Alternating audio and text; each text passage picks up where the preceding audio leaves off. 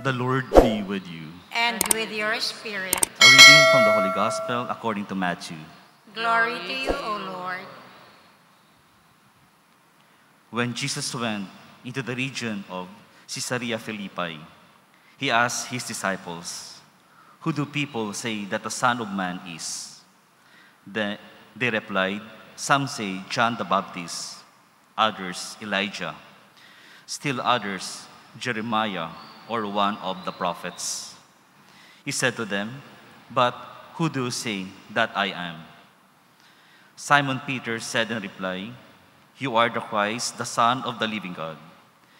Jesus said to him in reply, "Blessed are you, Simon, son of Jonah, for flesh and blood has not revealed this to you, but my heavenly Father.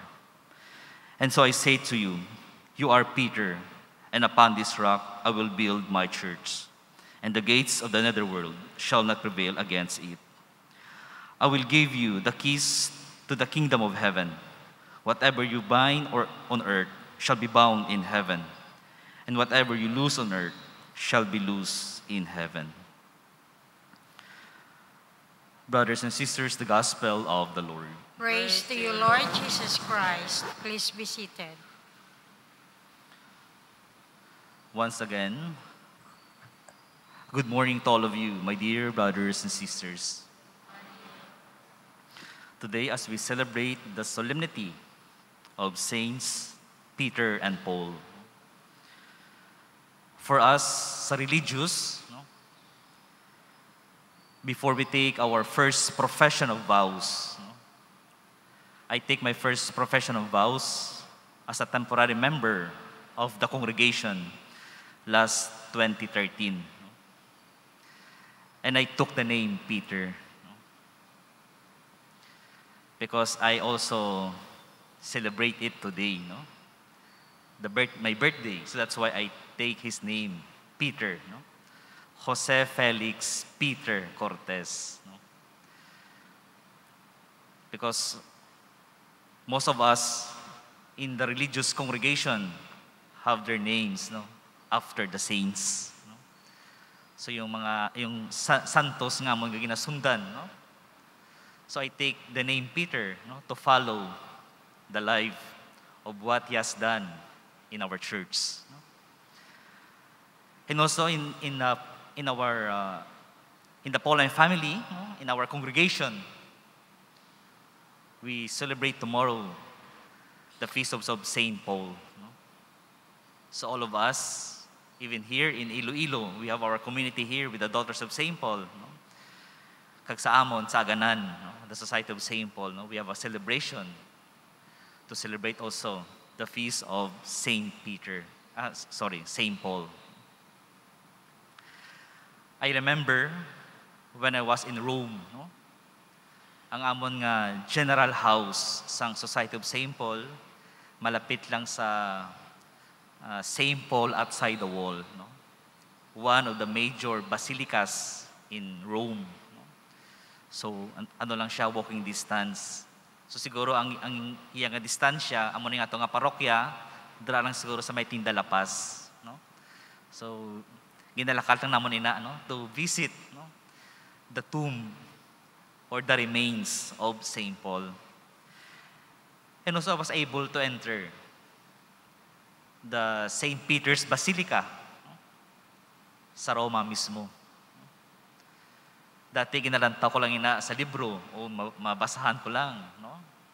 But at that time, I could not explain my feelings to enter that kind of big basilicas, the history of our faith, the pillars of the church, like Paul and Peter.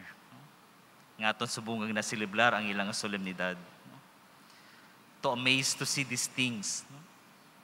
Even the very beginning of the foundation of the church in Rome.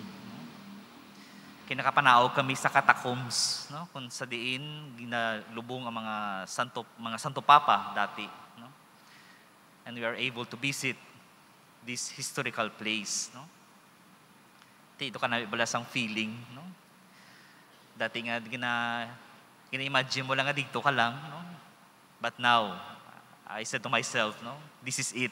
No? I'm able, no, to leave behind my footprints sa St. Peter's Square.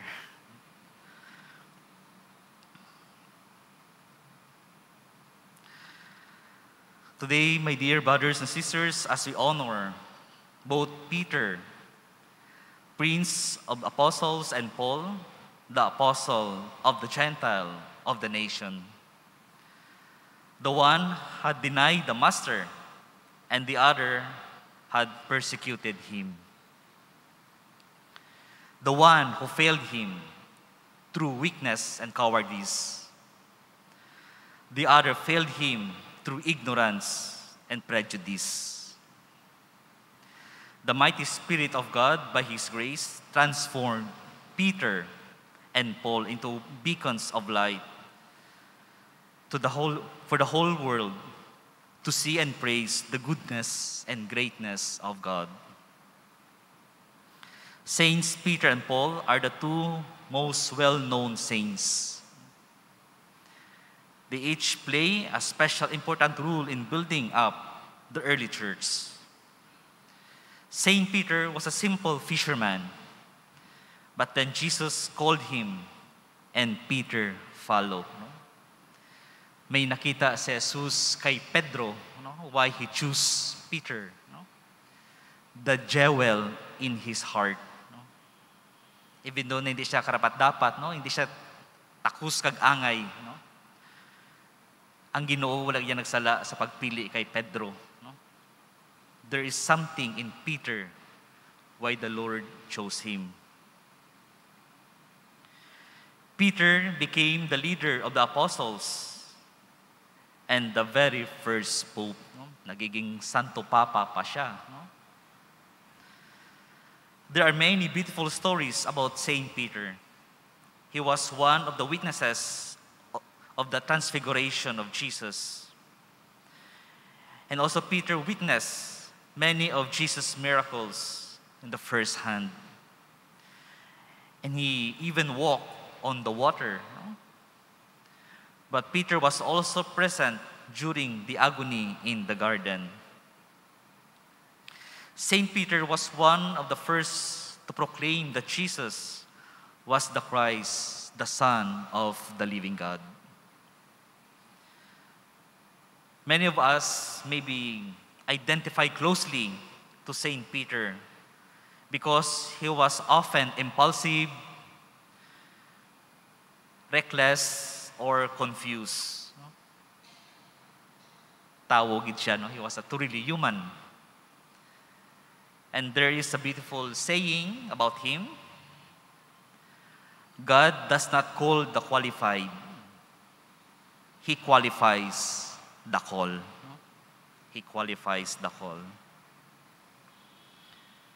Peter may not have seemed qualified, but Jesus was deeper than human do. We often see only others' surface value, and Jesus sees deep into our hearts. Peter had many failed often. He even denied Jesus. Ito ang pinakamasaklap, no? You deny your master. Harap-harapan pa pala, no? But even sa ginobran ni Pedro sa iya, no? The Lord still loves Peter, no?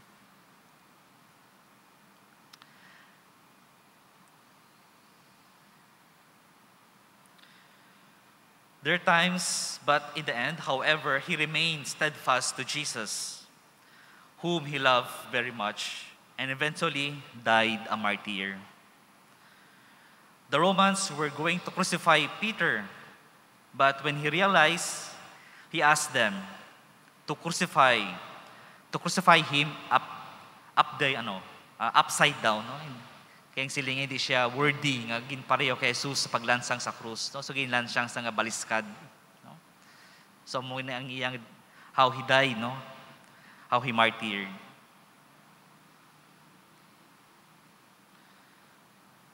Because he did not think that he was worthy in the exact same way as Jesus.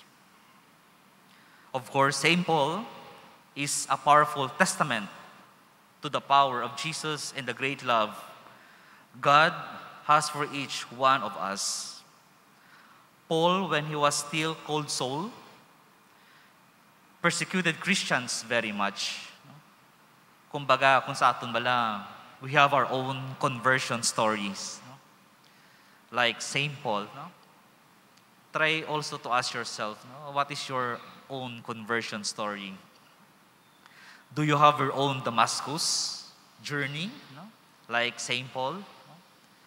He was converted from the ardent persecutor to become Paul. When he was still called Saul, Saul was traveling in the great light from heaven. Surrounded from the light, he heard a voice and saying, Saul, Saul, why have you persecuting me? Why are you persecuting me?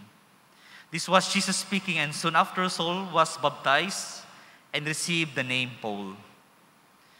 Paul spent the rest of his life bringing the good news to the Gentiles. Paul was dedicated to his work. All the energy he put into persecuting Christians, he placed into the converting the Gentiles. God can tell all of us to matter what we have done and work great things through us.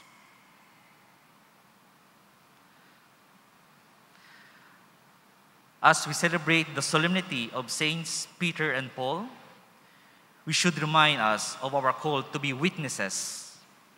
And Jesus calls all of us to love Him, to follow Him, and bring Him to others. We must not be afraid to make Christ known and loved through the world, just like Saints Peter and Paul.